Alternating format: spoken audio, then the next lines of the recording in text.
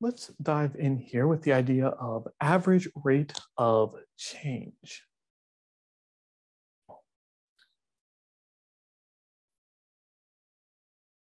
You're familiar with the idea of a slope of a line, y2 minus y1 over x2 minus x1.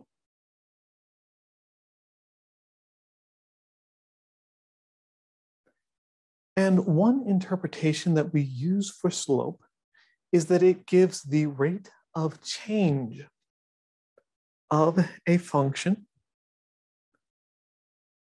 as things progress. And the reason that lines are so nice to work with is that they have a constant rate of change. No matter where on the line you look, the rate at which the function is changing is constant. If we look at an arbitrary curve, it might still be interesting to think about how the curve is changing over some period of time. There are a couple of ways to do that. The easiest one is using a tool called a secant line. So just pick 2 points on the curve and draw the line through those 2 points. The average rate of change of the function is the slope of the secant line.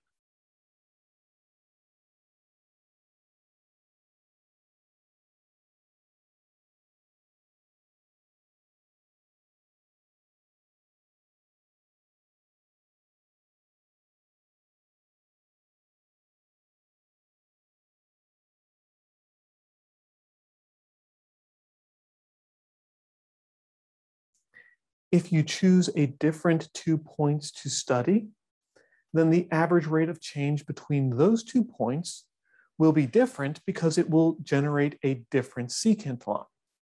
So here I chose these 2 points and got the secant line in yellow.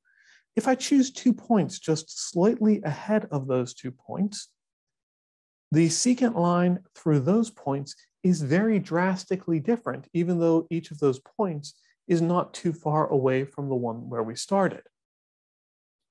So the average rate of change depends on which 2 points you are trying to pass through.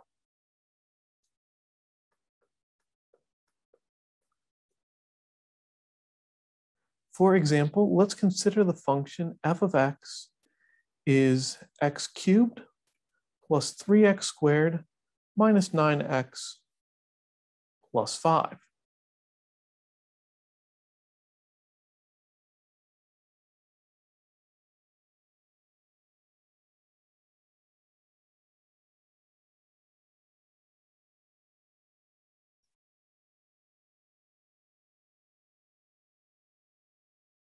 If I want to find the average rate of change for this function between x equals 1 and x equals 3, I simply evaluate. F of 1 is 1 plus 3 minus 9 plus 5. 1 plus 3 is 4. 4 minus 9 is negative 5, and negative 5 plus 5 is 0. Then I evaluate f of 3, which will be 3 squared is 27.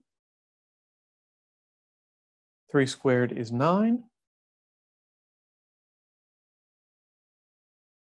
3 times 9 is 27. 9 times 3 is also 27.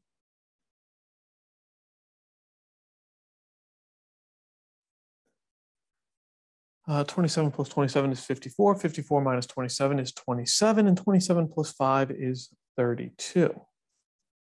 So the average rate of change between x equals 1 and x equals 3 is the same thing as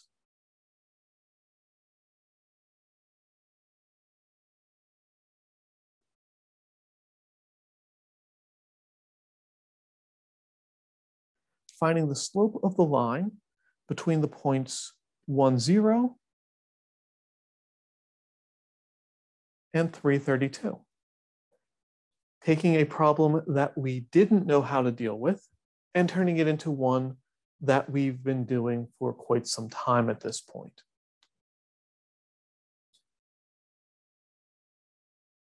All right. Slope of a line, y2 minus y1, that'll be 32 minus 0, over x2 minus x1, that'll be 3 minus 1. So we're looking at 32 over 2, which is 16. The average rate of change in that range is 16.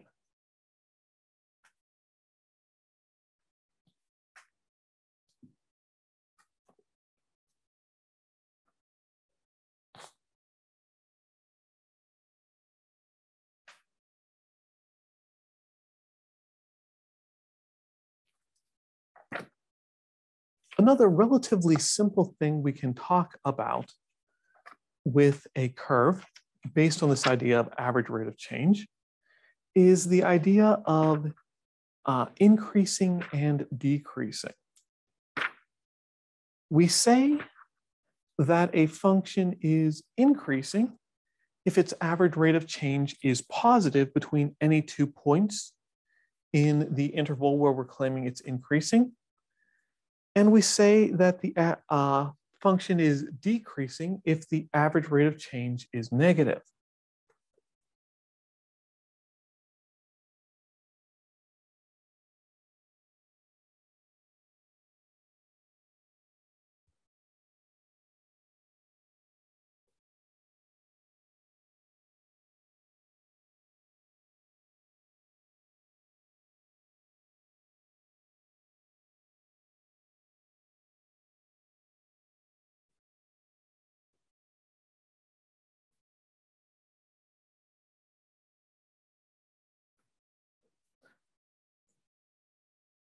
Key part of this definition is everywhere. A function is increasing on AB if and only if the average rate of change is positive everywhere in AB, and a function is decreasing on AB if and only if the average rate of change is negative everywhere in AB. I apologize, I didn't actually mean to use the abbreviation here, but kind of mathematicians' habits never die. The phrase if and only if comes up so often in math that we use IFF as a quick abbreviation so that we don't have to write the whole thing out every time.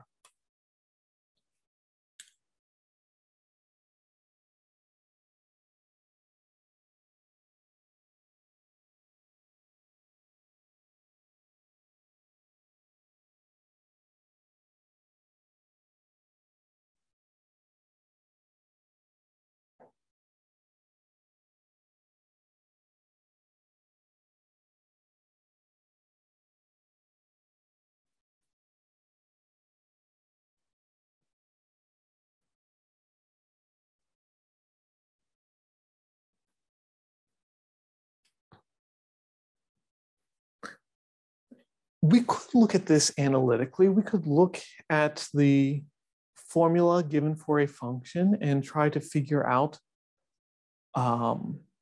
where you have positive and negative average rates of change. And for those of you who are moving onward to eventually take calculus, one of the big ideas of calculus is finding ways to do that. For our purposes in this course, we are going to mainly focus on looking at the graph and using the graph to figure out where the function is increasing or decreasing.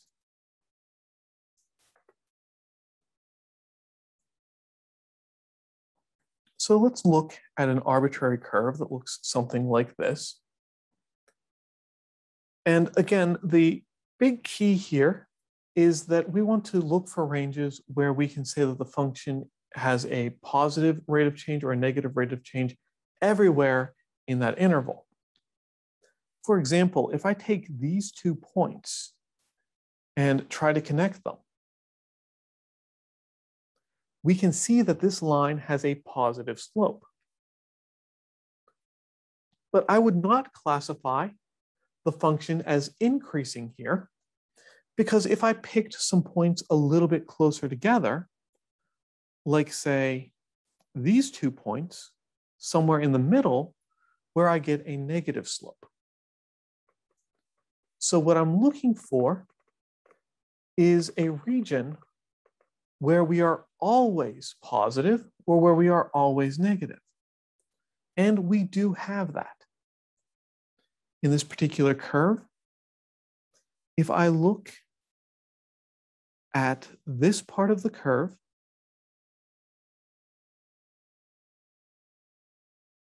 the function is increasing. And if I look at this part of the curve, the function is increasing. Everywhere in that range, the function is heading upward if you read from left to right. In the middle, let's try to actually line that up. In the middle here, we've got a space where the function is decreasing. It's heading downward as you go from left to right. The other possibility is that the function can be constant in some regions. We'll get to that in another example. Before I move on, though, I want to focus on these 2 points where the function changes from increasing to decreasing or from decreasing to increasing.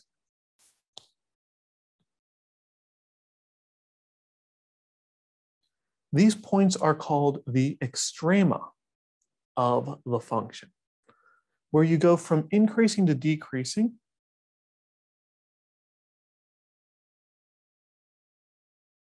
is known as a local maximum, and where you go from decreasing to increasing is known as a local minimum. Again, for those of you who are going onward eventually to take a course in calculus, identifying where the local maximum and local minimums are is something that calculus is very well suited for. For our purposes, we are simply going to look at the graph and use the graph to identify where local extrema are occurring.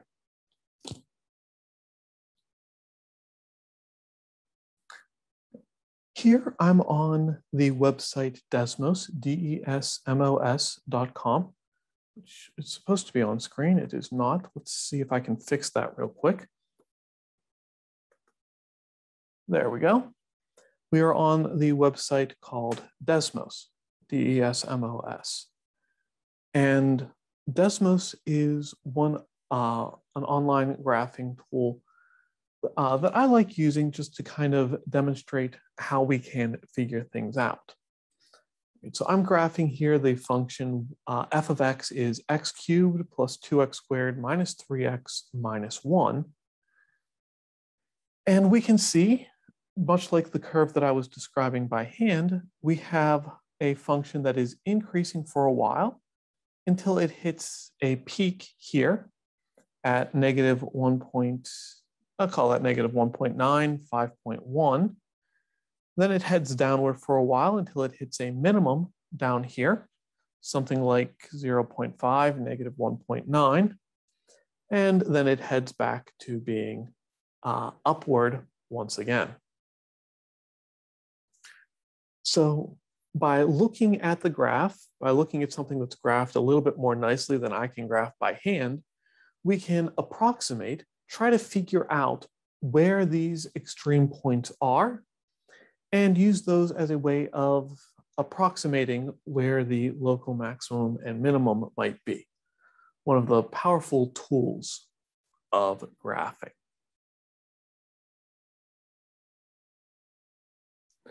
Up next, we have the idea of algebra of functions.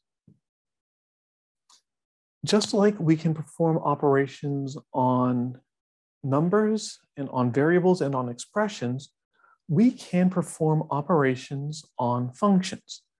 We'll start off with the 4 arithmetic operations you are accustomed to. If we want to take f plus g on x, that's really telling us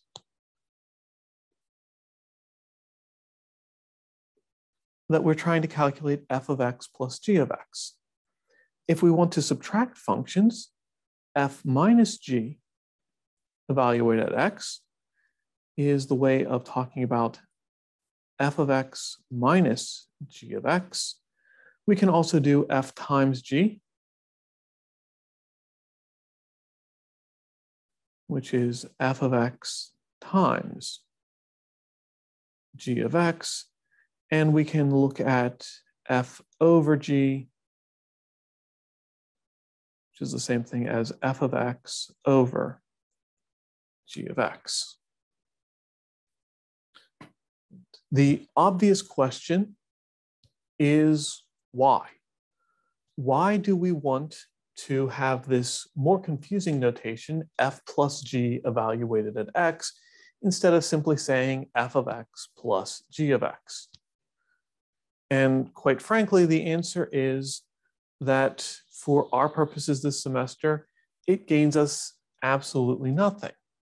But for those of you who are going to go on and to take further mathematics courses, thinking about functions is going to involve less and less thinking about where the function is being evaluated. So the advantage that this notation will have in the long run is that it will allow us to abstract away and stop worrying about actually trying to evaluate a function. Because once you get into calculus and the mathematics beyond that, actually evaluating the function is very rarely the useful thing to do. In this course, the goal is simply to have some convenient notation and get you accustomed to the notation so that when it comes up again in future classes, it's not that crazy. We can use this notation to simply perform an evaluation. So for example, if I have the function f of x is x over x plus 1, and I have the function g of x is 2x times the square root of x, then I can evaluate f plus g evaluated at 9 by simply evaluating f of 9 plus g of 9. F of 9 is 9 over 9 plus 1. G of 9 is 2 times 9 times the square root of 9. 9 over 9 plus 1 is 9 over 10. Square root of 9 is 3. 2 times 9 is 18. So this is 18 times 3, which is 54. And we have a couple of options of what to do from here. I'm going to give the answer only a mathematician can love, which is to rewrite 54 as 540 over 10. So we get the final result of 549 over 10.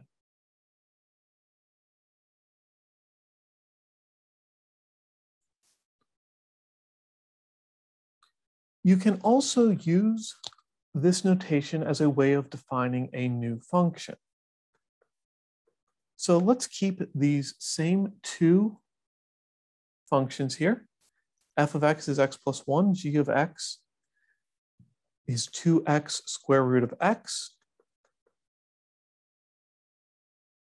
Only this time, instead of simply trying to evaluate, let's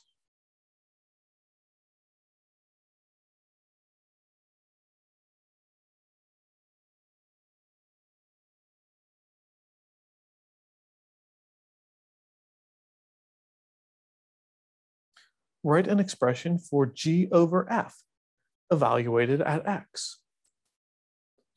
Well, by definition, g over f evaluated at x is g of x over f of x. And g of x is 2x square root of x.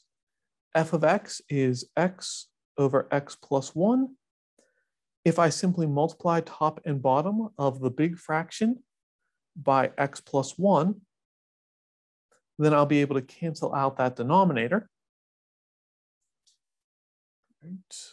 A little bit of a mess here. I think the best way to write this would be 2 times x plus 1 times the square root of x all over x. Again, x divided by x plus 1 times x plus 1 will cancel each other out. And then I notice further that there's an x in the numerator and an x in the denominator that cancel each other out. And I end up with 2 times x plus 1 times the square root of x. Although I do have to be careful on a couple of points. I multiplied top and bottom of the fraction by x plus 1. I can only do that if x plus 1 is not 0, which means that x is not negative 1. And then in the next step, I canceled out a factor of x. And I cannot do that if x is equal to 0. So g over f evaluated at x is 2 times x plus 1 times the square root of x, as long as x is not 0 or negative 1. G over f evaluated at 0 and evaluated at negative 1 are undefined.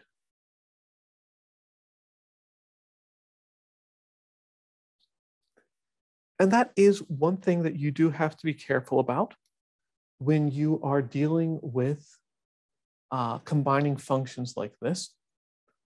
The resulting function is going to have its own domain and range. And what those will be is not always obvious by the final result.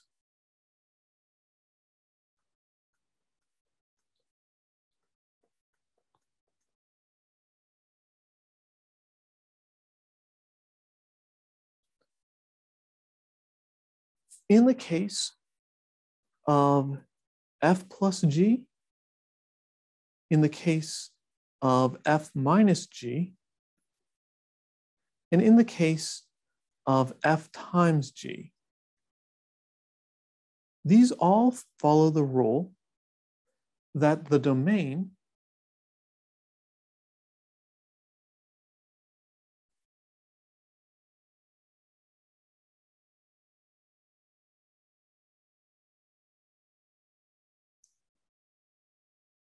is all values where both f and g are defined.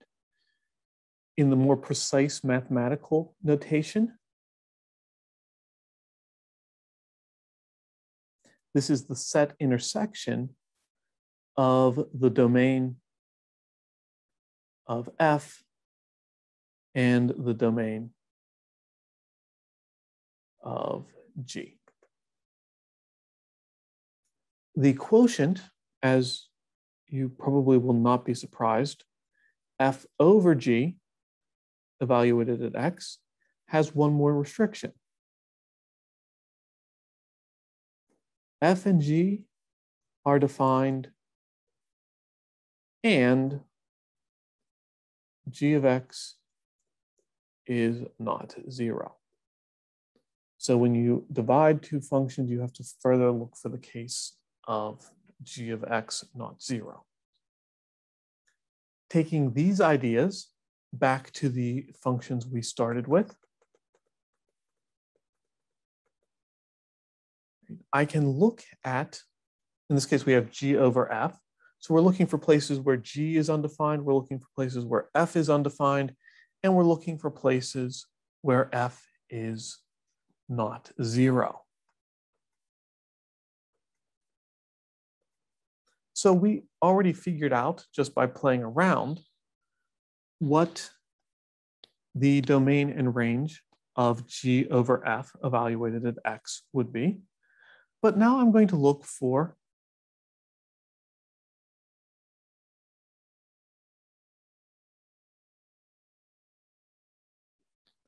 the analytic way of doing the same thing.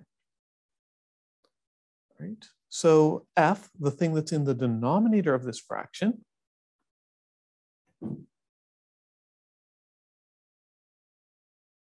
we know that that's undefined when the denominator, x plus 1, is equal to 0, which means that x is equal to -1.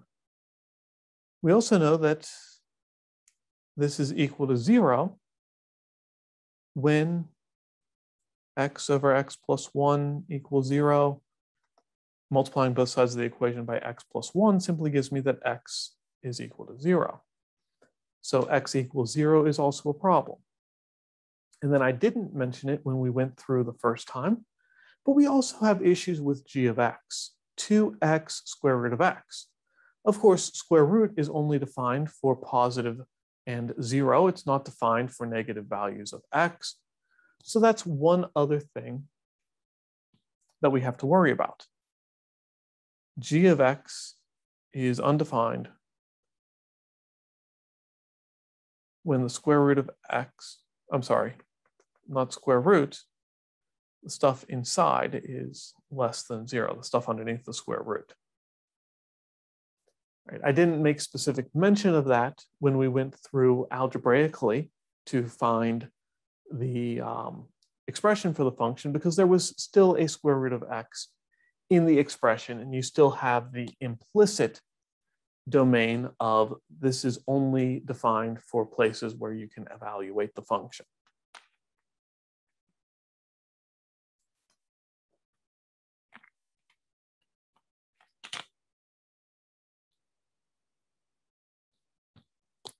Up next, let's take a look at function composition.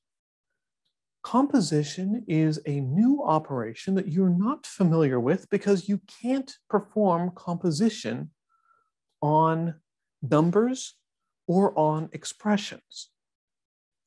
Composition is denoted using a circle operator.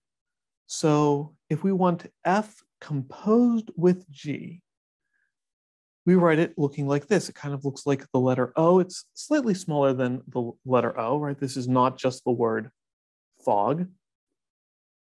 This is F composed with G. And we evaluate F composed with G at X by taking the function F and evaluating it at the point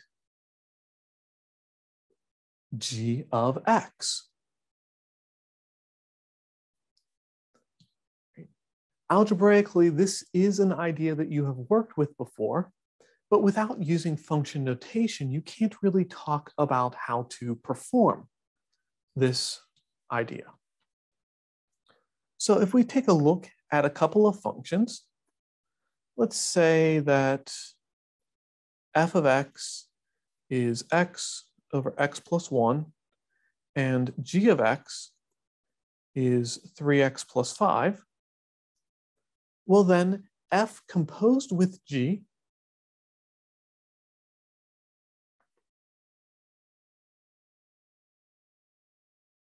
evaluated at, say, 3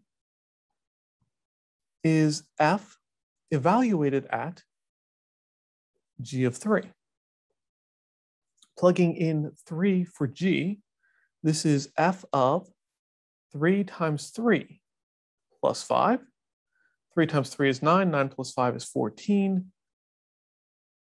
So this problem is really telling us to evaluate f of 14. Of course, we know that f is x over x plus 1. So f of 14 is 14 over 14 plus 1, which is 14 over 15.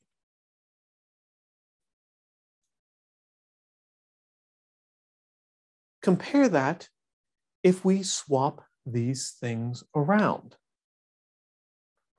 Consider instead g composed with f, evaluated at 3. Well, the definition of composition says that we are looking at g evaluated at f of 3. And of course, we can evaluate f of 3. That's 3 over 3 plus 1. And 3 over 3 plus 1 is 3/4. So this problem is really asking us to evaluate g at 3/4. Right? G is 3x plus 5. So this is 3 times 3/4 plus 5.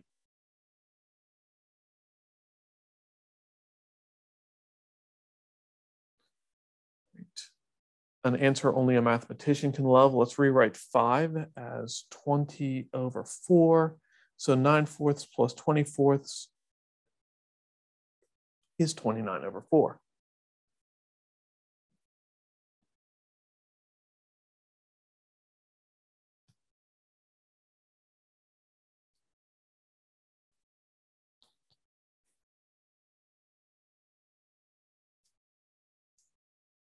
And of course, just like we did with the other operations, when we are looking at function composition, it can be interesting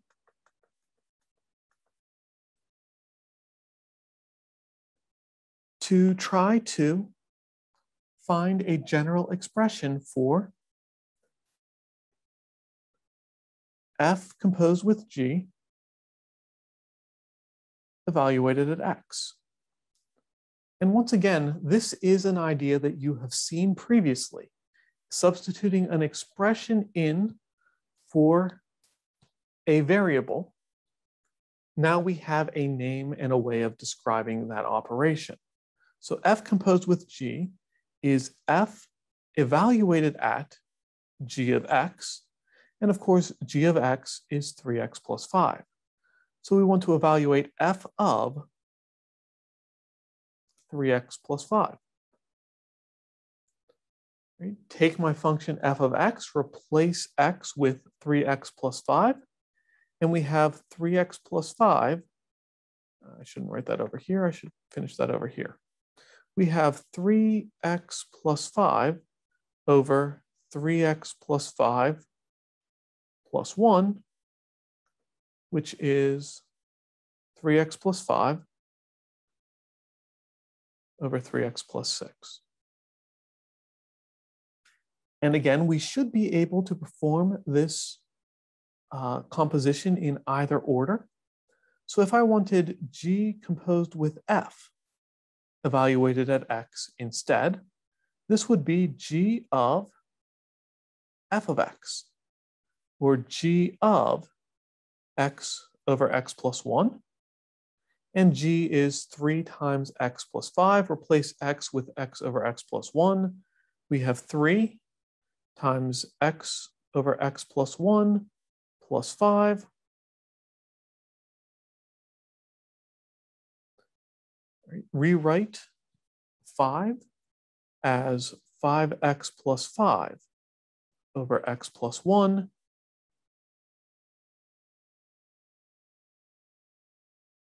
And we get 8x plus 5 over x plus 1, a drastically different function than we had with f composed with g.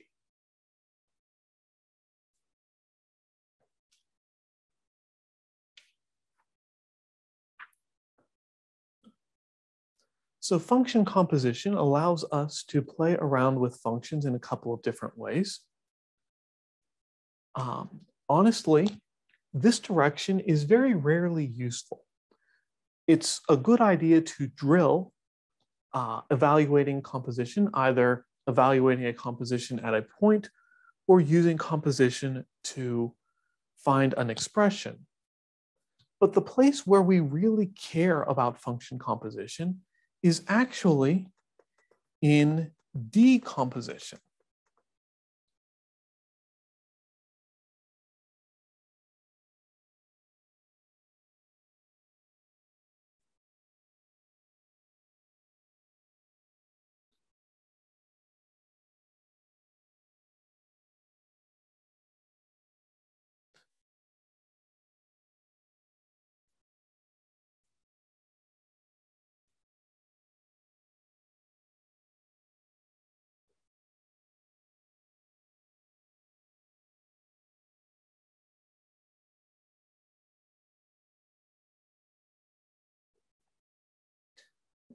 Our goal is for some function like h of x equals the square root of 3x minus 9 to find functions f of x and g of x so that h of x is f composed with g evaluated at x.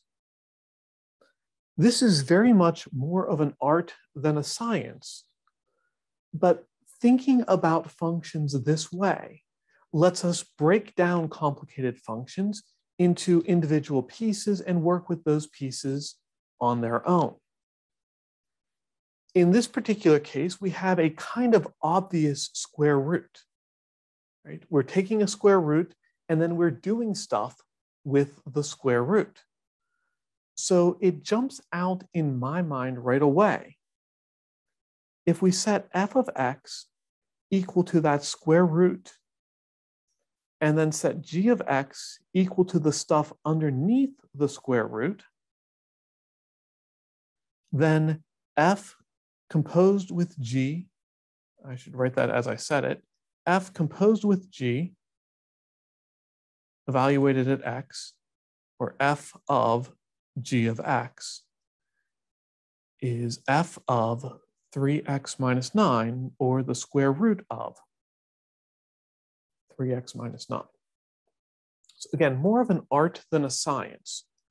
But when I see that square root, I immediately grab it and say, think about this thing as a square root and stuff under the square root. This is two functions composed together. We can do the same thing pretty easily with fractions.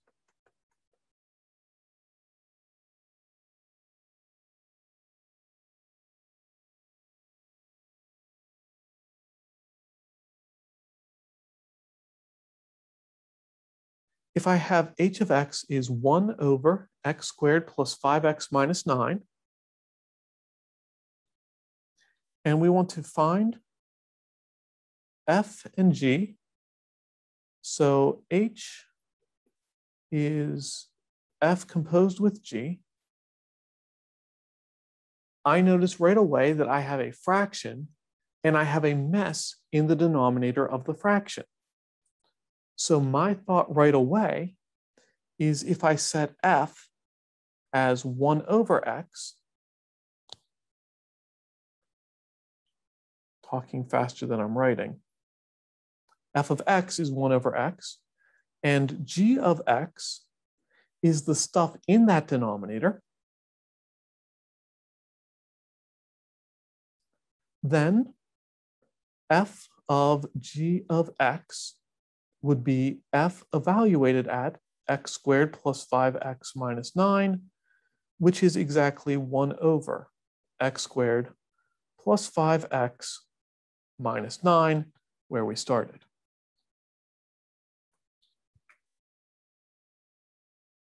With that, I'm going to wrap up, and I'll see you in the next video.